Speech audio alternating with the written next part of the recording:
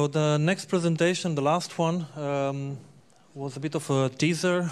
We looked to, in the last, I don't know, half year, a bit more than half year, it's actually about a year now, all this generative AI popped up everywhere on the internet and you know, on all the conference and presentations. So we wanted to also have something about it, and Sidharth is exploring that part, was exploring that part, so we invited him to have a presentation about generative AI and openEHR.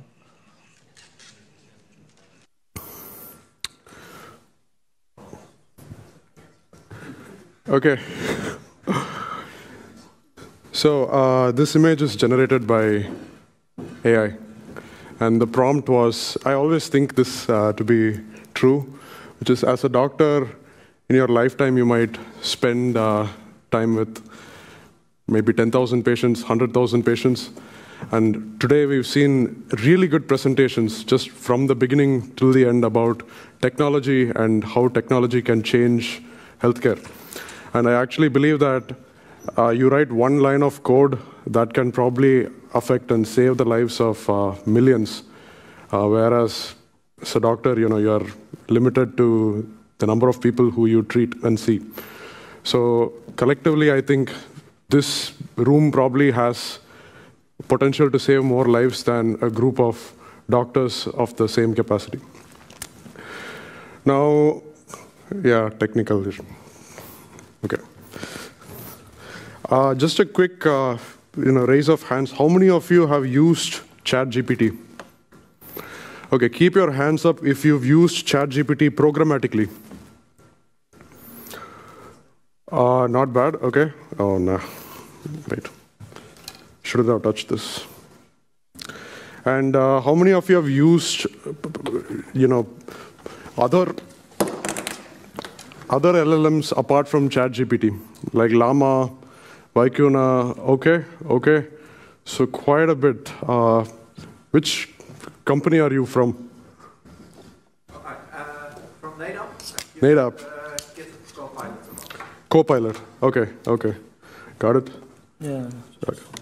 So in this talk, we initially thought that we'll show a few cool demos, but then decided against it, and we are just going to show you techniques and tools that we can actually use for you to get the results that you actually want. Okay? So it's mostly going to be a technical deep dive into how you can get these results yourself. And yeah, no, this doesn't work. Okay. Thank you. Okay, so this is something that we built in 24 hours. We are talking, there's no audio, but as we are speaking, it listens to a transcript of both of the people speaking. I was the doctor and he was the patient, and both of us are actually practitioners. And as you're talking, it gets the transcript, it detects the potential diagnosis with a certainty percentage and suggested questions to ask, all live. Okay, and this is something you can build in 4 hours today. It's not a big deal, right? This is something that all of you can do if you just know a few tools and techniques. And I just want to talk to you about these tools and techniques so that you can go back and you can try this out yourself. So this, again, like it's a video out there. There is an open source repository, and I'm still bitter about the fact that this one got more stars than MedBlock's UI, but still, that's the AI hype train that we are on right now. So I'm going to talk about a few use cases first, and I think these use cases have a disproportionate result if you implement them properly in your system. Okay, use case number 1, structured data capture. Can you take unstructured clinical information and can you convert that into structured data? So example, let's say you have unstructured text. Patient came with complaints of fever and cough for 2 days. On examination, pulse was this, temperature was that. Can you now convert this into, can you detect the correct archetypes? Can you detect what needs to be put where? For example, and also note that fever and cough have been coded with the correct SNOMED CT terms. And again, like the rate of the heart and the correct units, structured data capture, okay? Second use case, Clinical decision support. Can you have a policy, and Wrong has been talking about GDL, and there was a question about have you explored ChatGPT-like interfaces. This is a very, very interesting use case. Can you have a policy and can you have structured data and then output alerts and output actions according to this data? Right. So I've always thought that as medical students, they just dump you with a ton of information, right? There is learning the fundamentals and learning how to actually administer certain tests. And then after that, 80% of what you learn is just, okay, this is the thing, you need to do that, and so on. And I actually think with these kind of models becoming more and more mainstream and faster and more accurate, we will get to a point where pushing information into a brain of a human is not the most efficient way to deliver care. And for example, let's say you have a policy that states that all prescribed medication should be checked against the patient's allergies to make sure that the medication does not contain any substances that the patient is allergic to. Right now, this may be obvious, but this is a policy in itself, right? And there may be multiple policies like this that you want to define, that you want your practitioners to define. It may differ based on organization. And can you take that policy and can you take data? For example, the patient has, let's say, adverse reaction to penicillin, and the drug being prescribed right now is fortified procaine penicillin. And can you output a decision saying this is not safe, and the reason is because patient is allergic to this, which is a type of penicillin, right? This is the second use case. Third use case, queries and question answering. This is like the most obvious one. I think most of you would have thought about this, which is, can you ask it questions on your data? How many patients had fever in the past 2 months? And you answer that, you give them a graph chart, if possible, give them something else to show. So now we have a few issues, and I will talk to you about a few secret techniques that you can use to actually make these things work. I know most of you here have not tried out ChatGPT programmatically, but it's just one step away, right? Like if you know how to use ChatGPT in the browser, I really recommend that you try out a framework like LangChain or Llama Index and just make things work, okay? So most of that will make sense when you go back and try this out. So I have 4 secret techniques, and I'll tell you when to use this, how to use this. And the main issues today is like hallucination, right? Like if the model or if the AI model does not know something, it just makes things up. It's almost like a student, but I think PhD students problem.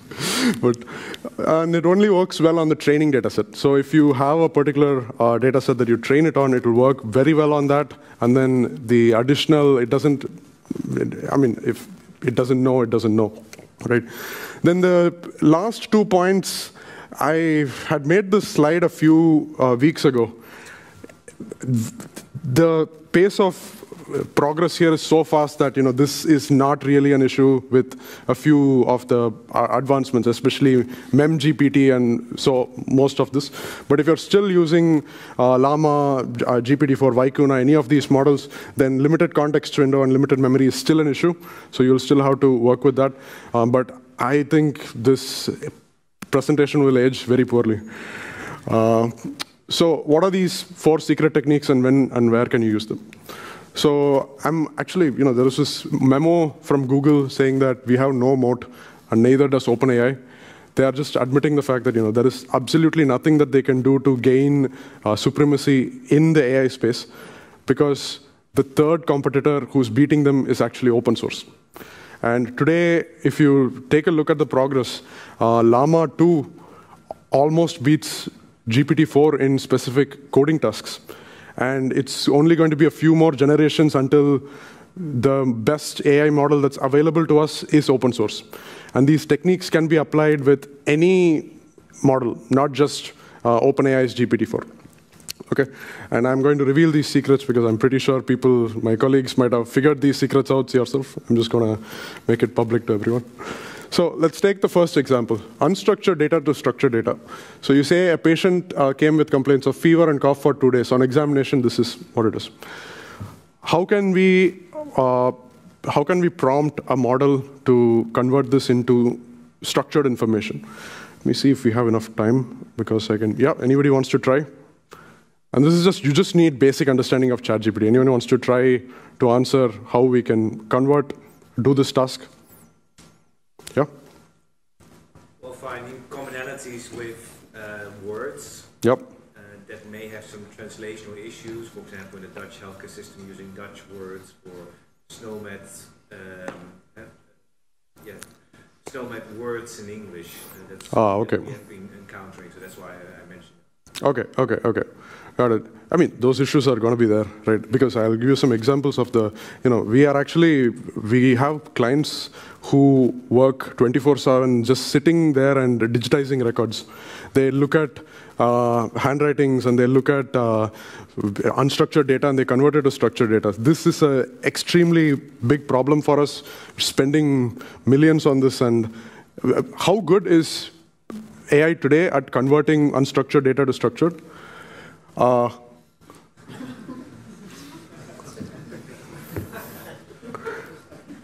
It's able to recognize that this is paracetamol, and it's actually paracetamol. Okay, so it's this good today. And I think it will just be a few more generations before open source catches up. And as soon as open source catches up, all of you who are concerned about GDPR, I can't run my models I can't send my data to openai, all that will go away. You'll be able to use open source models on-prem using your own GPUs. It's happening. These techniques will help you. It'll cut down a lot of time for you, and it'll save you some effort. So the first secret technique I want to introduce is prompt engineering, right? So how can you make a model return what you want? You give it examples of what you want. So for example, you start with something like this. And again, LLMs don't have any memory, okay? So you pass in an input, so you pass in something like a prompt, and you get back an output. That's it. So the way something like ChatGPT remembers all of your conversation is that every single time you ask it another question, it sends the entire conversation history back to openai, and then that's how you get the next response. So this is an important concept to understand. So here we are just giving it some general instructions on the top, and here we are telling it unstructured text, pulse 89 per minute, and then you're passing in the JSON schema.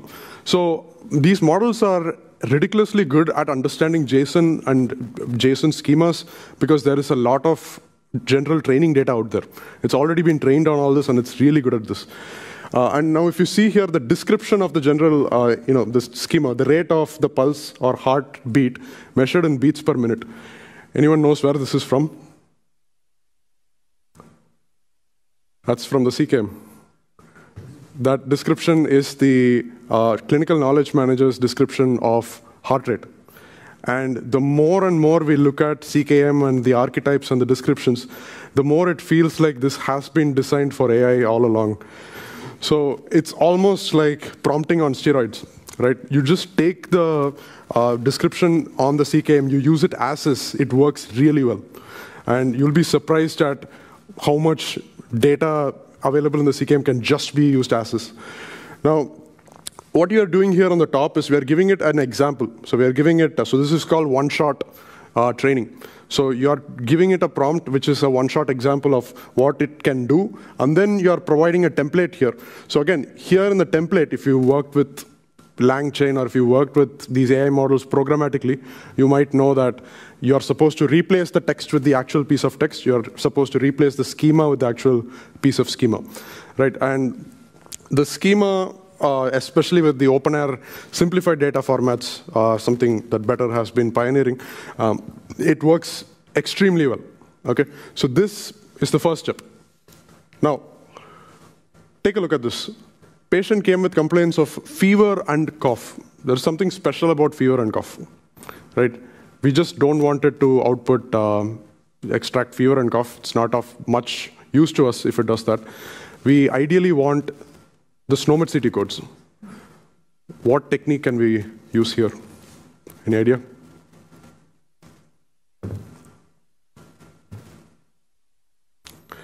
Okay. So there's something called retrieval augmented generation. Anyone? Okay. So what do you do? So LLMs are, again, only good at the training data that they're trained on. how likely is it that somebody has trained an LLM on the whole corpus of SNOMED CT? Unlikely, unless you are going to do that yourself.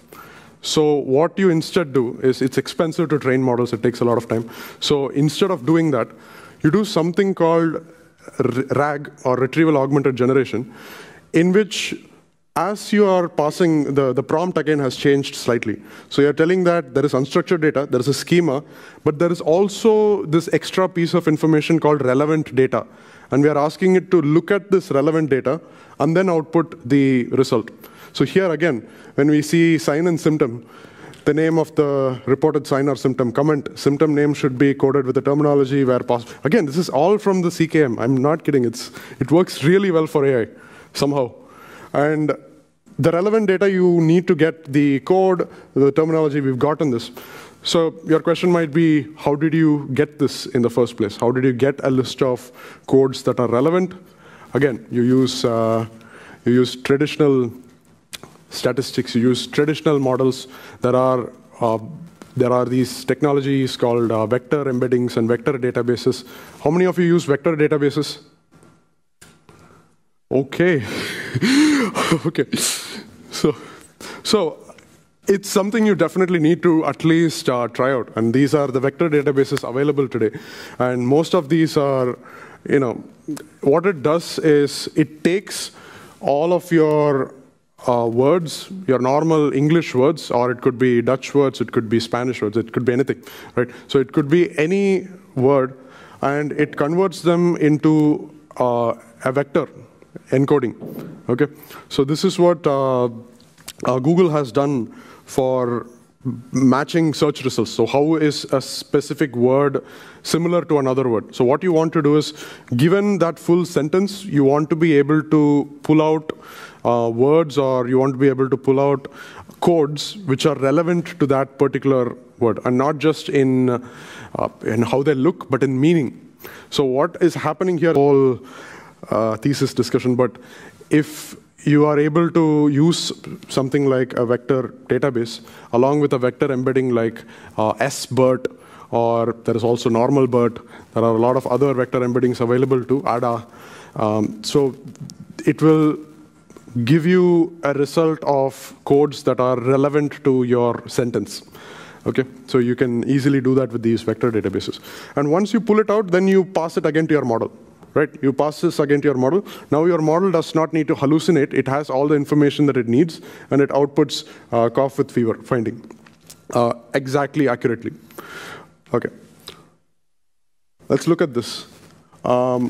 Patient came with complaints of fever and cough for 2 days.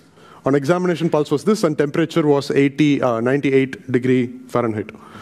Now here, I want to introduce another tool that you can use. Are models like ChatGPT good at converting something like 98 degree Fahrenheit into Celsius? Is that a task that we should be giving large language models? No.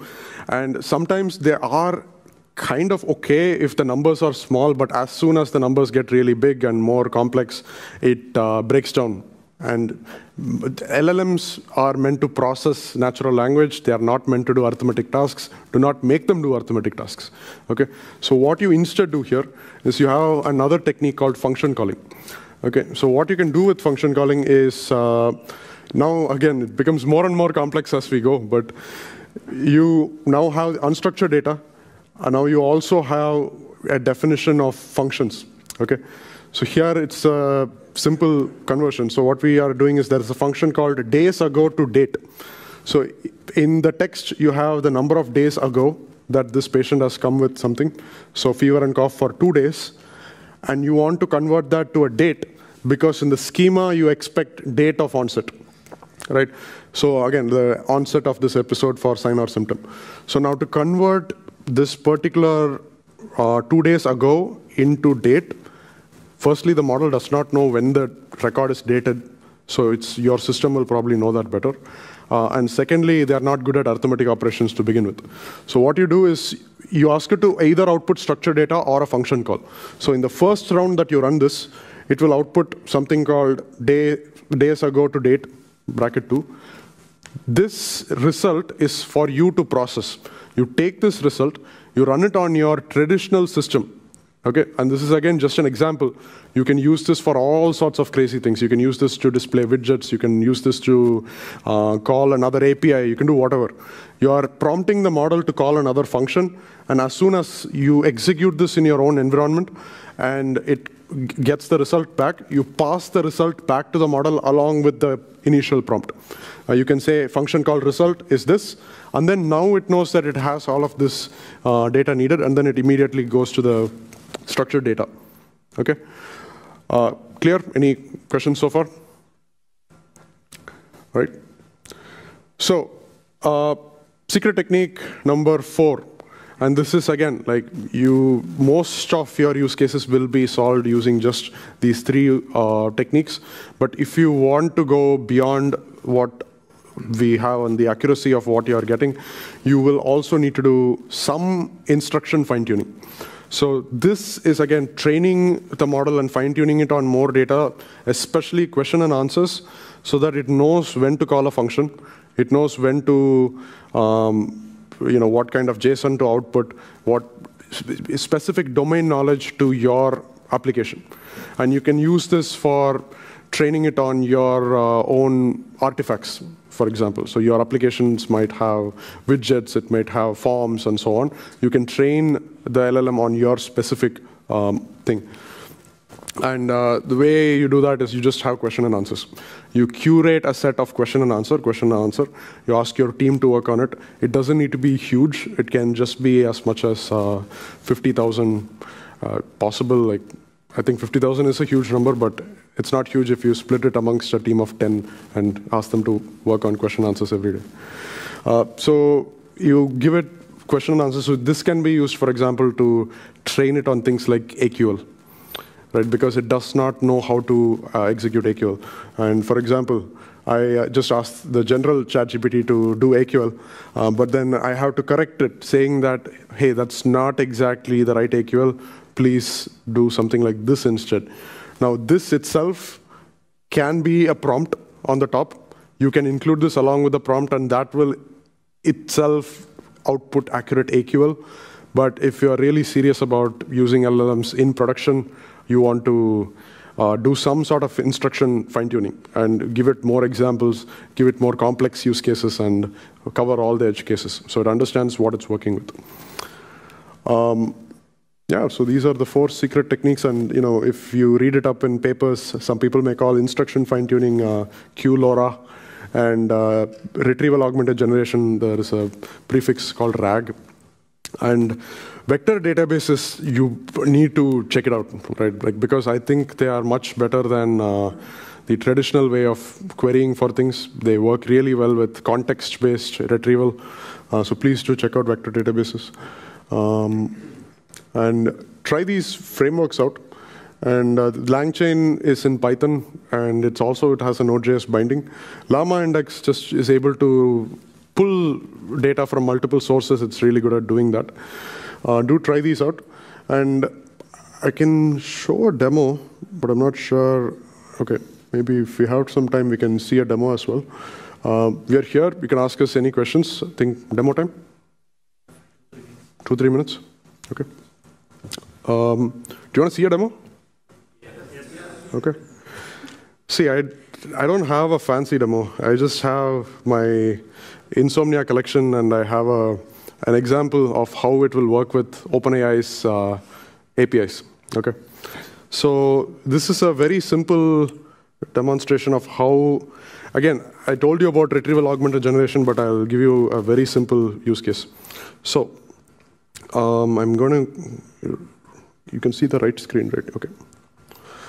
So I'm removing this particular thing off of my section. So first, what we have is the user gives a prompt saying, convert the following unstructured clinical text to structured form. Use the SnomeDCT API to query any terms that should be output in SnomeDCT with the appropriate constraints before outputting the form. We have the note. The patient had breathlessness. Vitals was 100 degrees Fahrenheit, 97 degrees Fahrenheit, and pulse was 80 beats per minute. BP was 120/80. Now, what I'm using here is the openAI's function calling.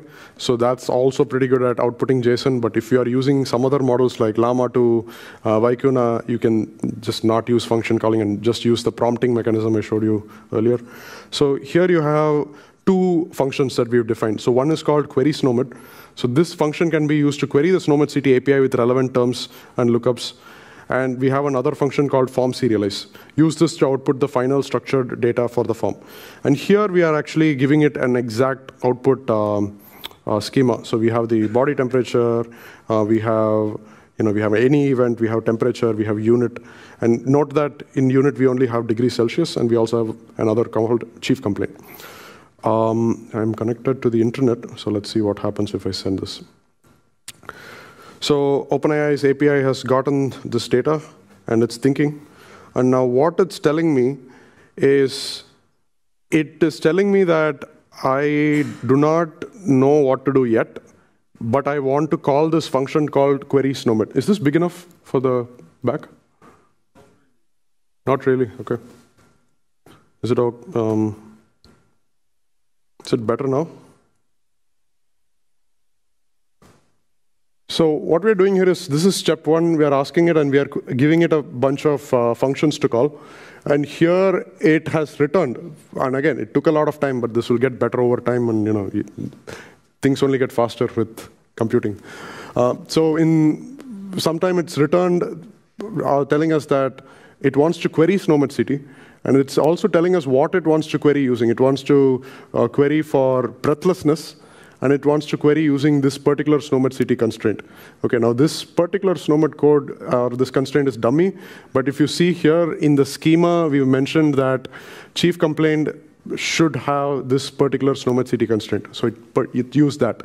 So while you are creating the openAIR template, you can easily see how you can constrain it to a specific terminology. Put that in the template, and you can ask the model to only restrict it to that particular constraint. Now, once we have this thing, what we need to do now is actually execute this function against our API. So it could be a vector data store, it could be a traditional FHIR terminology server, it could be anything. But once we have that, we return the results of that. So that is the result here. So I'm returning the results of this particular SNOMED CT search. I've searched for breathlessness, I have used this constraint, and I've gotten, let's assume that I've gotten all of these data points. Now what I'm doing is I'm giving it both of this. So it has this, and it also knows that the next message was this function call that actually got executed. So I'm executing that. Let's see what it gives us. And we got our final result. So it's telling us that the body temperature, any event temperature, magnitude, 37.7. So this is correct, but ideally you don't want to make ChatGPT do this. You want to use a function for it to actually convert the degrees, but it did convert it correctly. Like it did convert the 100 Fahrenheit and the 97 Celsius into the correct Celsius. And the chief complaint, it got it right as well. This is the code for breathlessness, if I'm not wrong. It is the code for breathlessness that we've given. And it's gotten the systolic blood pressure. And again, we didn't say anything about systolic or diastolic. We just gave it the 120/80. It understood that this was systolic, 120, and this was diastolic, 80. And the pulse was 80. Did we give pulse in the... Okay, yeah, pulse, 80 BPM. Yeah. So right now you're seeing almost 100% accuracy of this particular unstructured to structured data thing. But there are edge cases. Obviously, when you try it out in production, you'll know that there are a lot of edge cases. And we are still working to make this better than the average human. It's going to take some time. But using those techniques, especially those 4 techniques, I hope you also get good results. So thank you.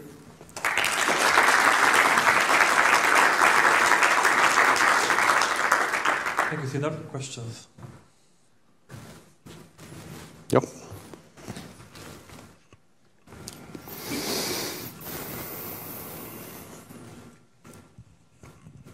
Well, thank you for the presentation. It was really interesting. I was wondering, how do you deal with privacy issues using this? Yes. So either you can use the private openai APIs, or you wait for the open source models to get better than GPT-4, which I think they will. Yeah. That's the bet that a lot of us are making. So once that's there, then you just need to run it in your own servers and your own systems, and all you need is a bunch of expensive GPUs. Okay, so you don't feed your own data into the openai. Yes. On-prem. Yeah. Yes, you don't send it to openai. You just run your own models on-prem. Okay, thank you. Yeah.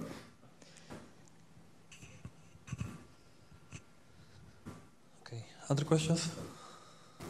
Okay, there. Doing my sports.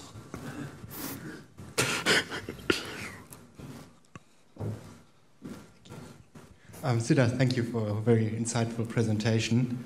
I've just got a question. Well, you may be too young, but I remember having a map, driving a car, and just trying to find my directions with a bit of critical thinking. My kids would say, okay, just use Google Maps. But they probably would also drive into a river if Google Maps tells you so. So I'm asking is there any kind of, or do you fear that the critical thinking of doctors will become less with this kind of approach? Very good question. Non-technical. My answer is that the models just have to get better than the median doctor. So if, again, very controversial takes. Is this being recorded? Well, your father will see it. Okay. But no, what I think is, you're right. Critical thinking is a part of a doctor's profession. But the more we can remove that component, I think the better. Because it's almost equivalent to, if you make protocols good enough that even the dumbest doctor can provide the best possible care for your patients, I would go to that system over one extremely overqualified doctor who's good. Again, he might be better or she might be better than the rest of the lot, but that's that one person. What about the median doctor? And what about the ones below him? Right. So, but again, I'm just talking about unstructured to structured data. I'm not moving. So it's like boring jobs anyways. Other questions? Okay, there one.